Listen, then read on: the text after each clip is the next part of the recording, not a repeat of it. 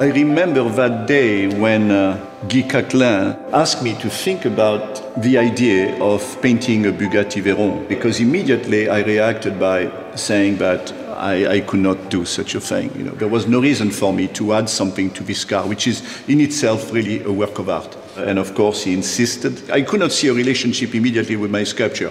I thought I have to go in the direction of my painting, and the solution will be to use the engineering studies and the equations that made this car be the fastest car in the world, going 275 miles an hour. So I decided to work in that direction. The front of the car would be like if the wind, the speed of the car would erase the text. I thought that this would be interesting because it will create some dynamism. The back of the car is monochrome, only one color, very dark brown, and the front will be copper with some text. And they showed me the result, how the result will be with the real color on the real shape of the car, but only half of it.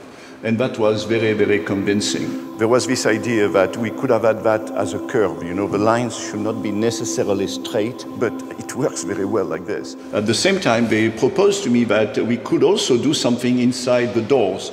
We have some leather, a little bit like the color of my sculpture, and we will do some embroideries, the same equations, the same text. And then the last thing that we did, which is also special, is that just to remind people about my work, we decided to have the two caps for the oil and the gas, and also inside between the two seats, we will do it in metal, and there will be an indeterminate line.